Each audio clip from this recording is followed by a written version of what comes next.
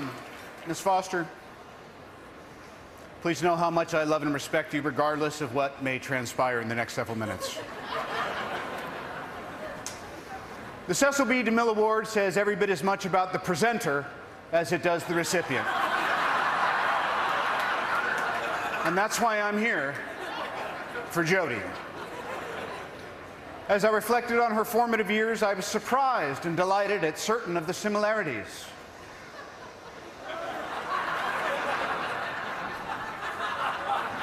Although I didn't speak French fluently or attend an Ivy League university, nor have 50 credits before I was 21, unless you're talking pinball, it was exposed during an exhaustive effort by my team of researchers over their Christmas vacation while I was partying on Geffen's boat off Anguilla, that she and I, in fact, shared the same 4 life ambitions. In 1974, during a probing interview with LA Magazine, she stated, and I quote, A, I want to be President of the United States. B, I want to go on stage. C, I want to go to Rome. And D, I want to get a hamster. Sadly, my dreams of the presidency were dashed when I caught a felony disrobing at a Commedia dell'arte show at the Vatican. I finally got my hamster. His name is Bubbles. Mel's got one too. Her name is Bipsy. We put them together, and tonight we'd like to give you pick of the litter.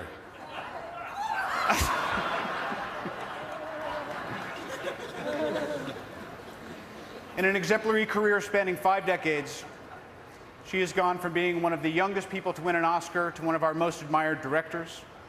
She has received 44 awards, including 2 Golden Globes, 2 Oscars, 3 BAFTAs, the American Cinematheque, an Independent Spirit, and 1 from the National Board of Review. But perhaps her greatest achievement is in her philanthropy, best encapsulated by her donation to the Motion Picture Television Fund in 2011 of the Jodie Foster Aquatic Pavilion.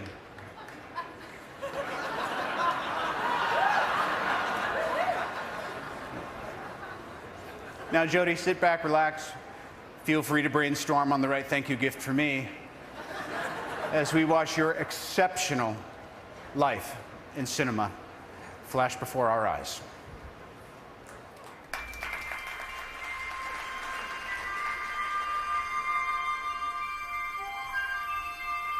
Be the hero of your own life story. Don't throw that line at me. I wrote that line. I'm okay to go. 5, 4, 3, 2, 1.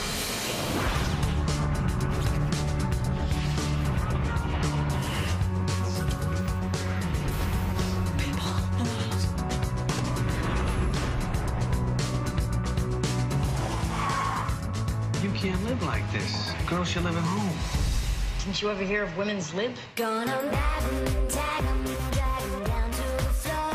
Gonna rub 'em and cut 'em until they beg for more. Girls like you. Full string, what a prize. Hi, why don't you give it a little tug? I know you're gonna be lucky. I'm in the game. Could you do it again? I hope not. It's enough, all of you. I always believed that fear belonged to other people, and then it touched me.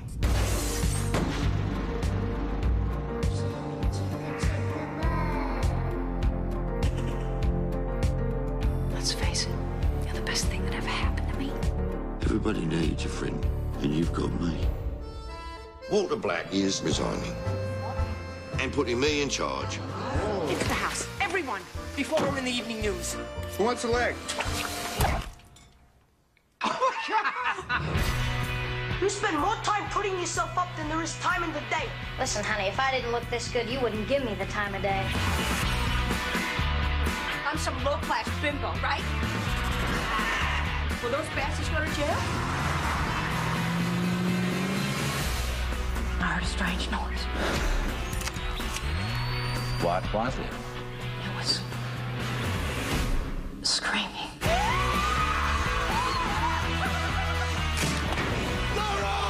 Jack! I'm here! He didn't do anything. Let him go. Please. You gonna miss me?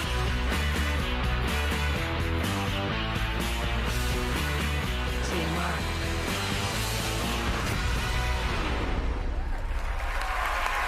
Ladies and gentlemen, Jodie Foster.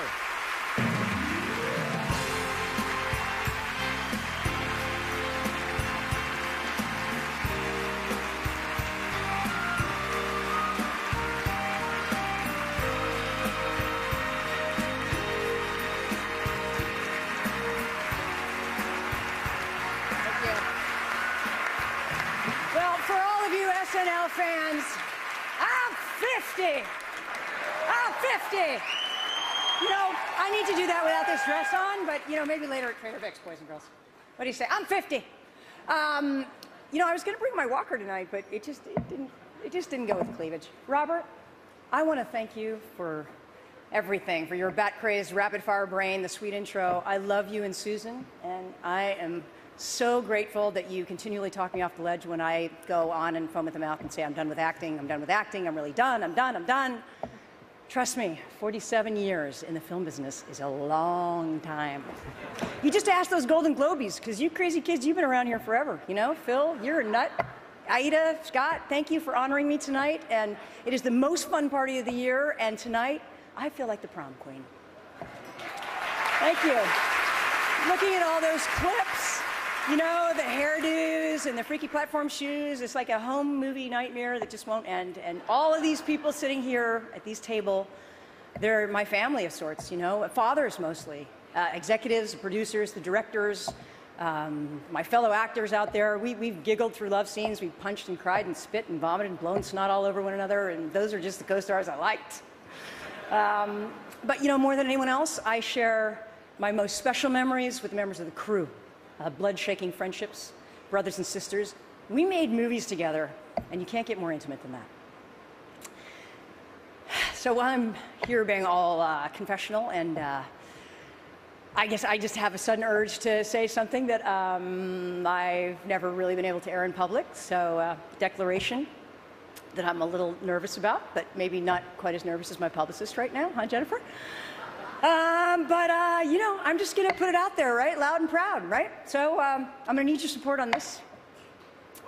I am single. Yes, I am. I am single. No, I'm kidding. But I mean, I'm not really kidding, but I'm kind of kidding. I mean, thank you for the enthusiasm. Can I get a wolf whistle or something?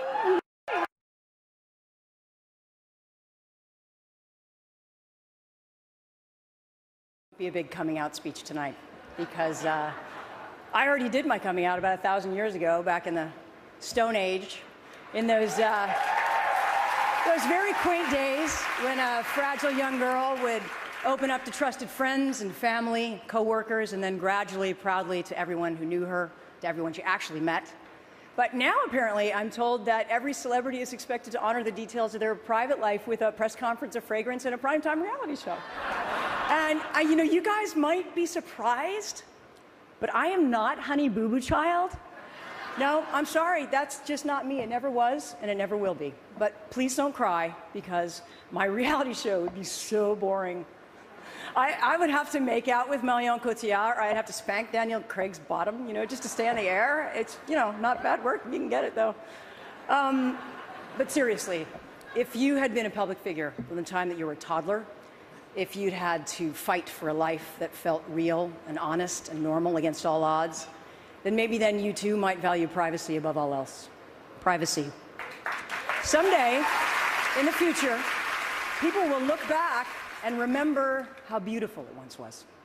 I have given everything up there from the time that I was 3 years old. That's reality show enough, don't you think? There are a few secrets to keeping your psyche intact over such a long career. The first, love people and stay beside them. That table over there, 222, way out in Idaho, Paris, Stockholm, that one, next to the bathroom with all the unfamous faces, the very same faces for all these years. My acting agent, Joe Funicello. Joe, do you believe it? What, 38 years we've been working together, even though he doesn't count the first 8. Matt Saver, Pat Kingsley, Jennifer Allen, Grant Nyman, and his uncle Jerry Borak, may he rest in peace. Lifers, my family of friends here tonight and at home, and of course, Mel Gibson. you know you saved me too. There is no way I could ever stand here without acknowledging one of the deepest loves of my life, my heroic co-parent, my ex-partner in love, but righteous soul sister in life, my confessor, ski buddy, consigliere, most beloved BFF of 20 years, Sydney Bernard. Thank you, Sid.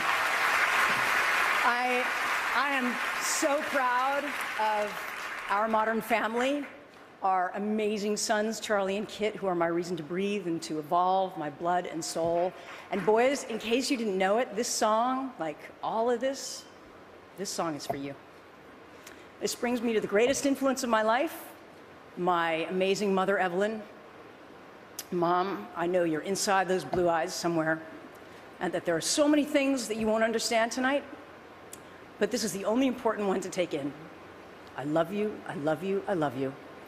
And I hope that if I say this 3 times, it will magically and perfectly enter into your soul, fill you with grace and the joy of knowing that you did good in this life. You're a great mom. Please take that with you when you're finally okay to go.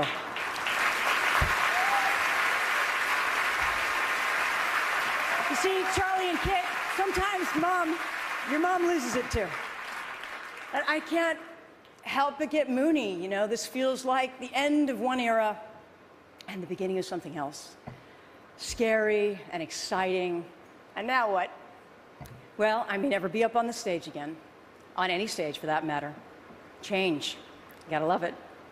I will continue to tell stories, to move people by being moved, the greatest job in the world. It's just that from now on, I may be holding a different talking stick, and maybe it won't be as sparkly. Maybe it won't open on 3,000 screens. Maybe it will be so quiet and delicate that only dogs can hear it whistle. But it will be my writing on the wall. Jodie Foster was here. I still am. And I want to be seen, to be understood deeply, and to be not so very lonely. Thank you, all of you, for the company. Here's to the next 50 years.